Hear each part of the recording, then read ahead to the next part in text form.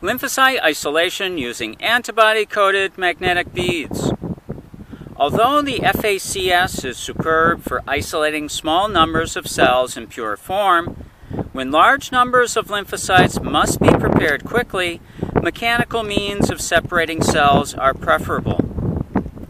A powerful and efficient way of isolating lymphocyte populations is to couple paramagnetic beads to monoclonal antibodies that recognize distinguishing cell surface molecules.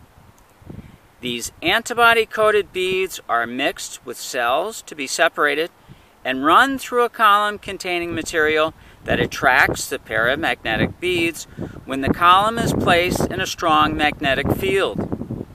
Cells binding the magnetically labeled antibodies are retained. Cells lacking the appropriate surface molecule can be washed away.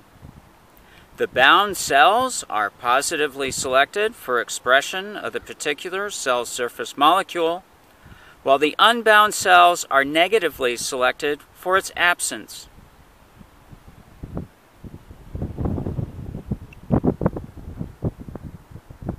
And that's lymphocyte isolation using antibody-coated magnetic beads.